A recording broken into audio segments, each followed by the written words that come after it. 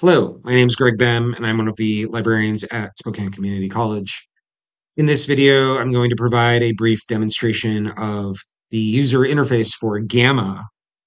Gamma is a fun generative AI tool that can create slideshows in a very quick way.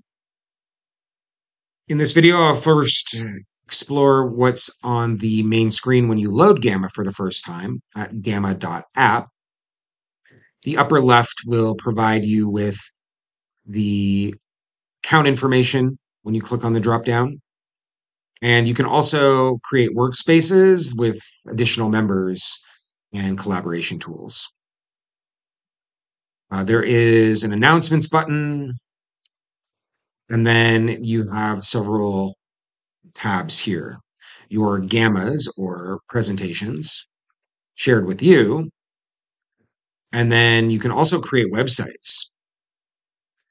Beneath that, there are folders, templates, inspiration, themes, custom fonts, trash, how many credits you have remaining, settings and members again, and contact support, share feedback, and upgrade to Gamma Pro. Let's go back to Gammas. In the main part of this screen, you can organize your list of presentations as a list or a grid. You have all of the piles of the former gammas you've created in the middle.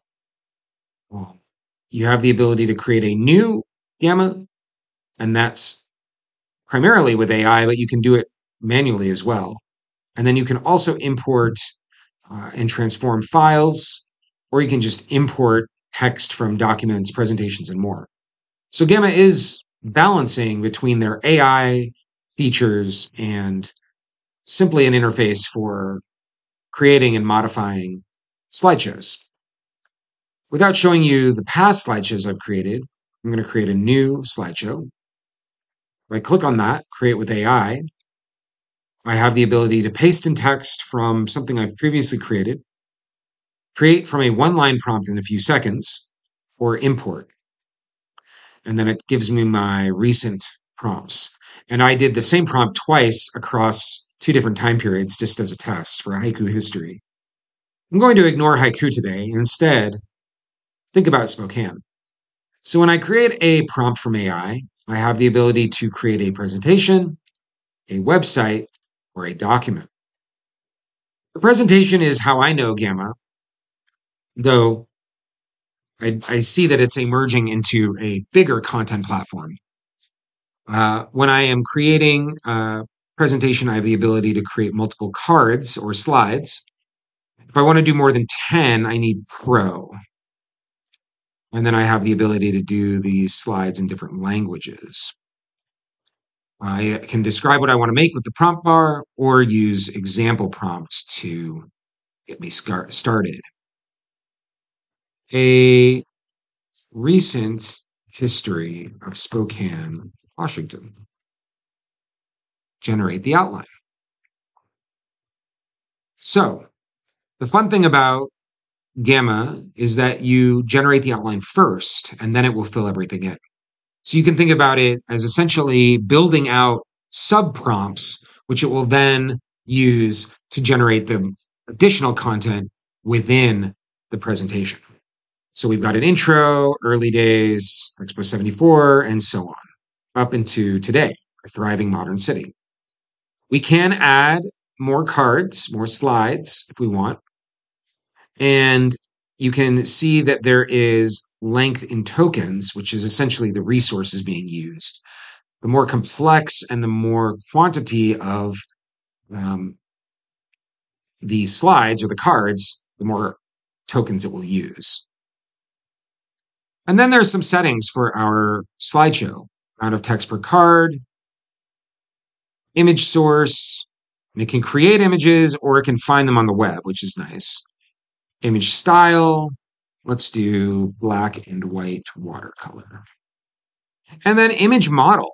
So it has a variety of models, including our familiar Stable Diffusion and DALL-E, but some additional ones as well. Let's stick with the default, which is available for free, which is Playground 2.5.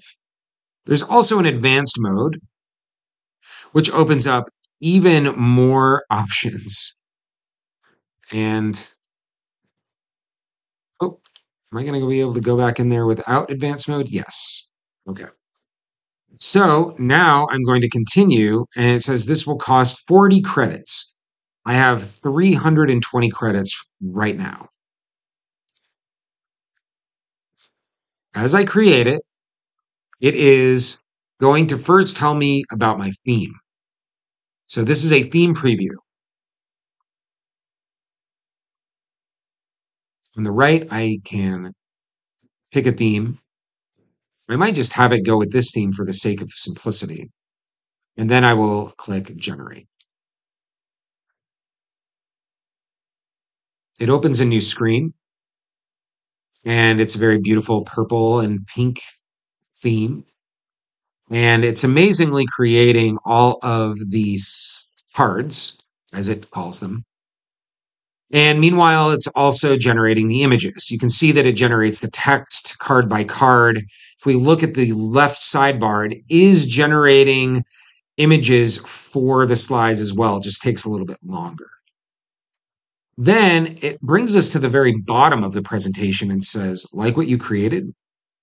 And it gives us the ability to reflect on our output here. But let's actually see how it went. Let's scroll all the way up to the top. And let's notice that without really commenting on the full accuracy of the city, we have this nice opening slide, Spokane's origins, and so on. Not all of the images are black and white, but they do all appear to be watercolor style. So that's something. And one thing that is worth noting is that at least in the free version, I'm not sure about the paid version, there are no sources. So adding sources would be something to consider, either building that into the prompt or adding it as a card beneath the initial cards that were generated and seeing what happens there, or doing it manually. If we add a card with AI, we can put in additional prompt if we wanted to, and it would give us some additional ideas and additional options for the style of the card.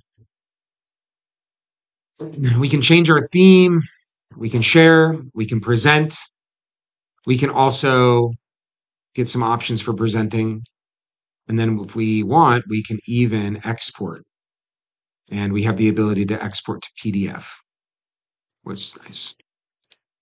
And then there are some additional options on the right for design. So overall, that is Gamma, and that is how Gamma creates presentations, slideshows. In just a couple of minutes, you go from no slideshow to a fairly robust slideshow.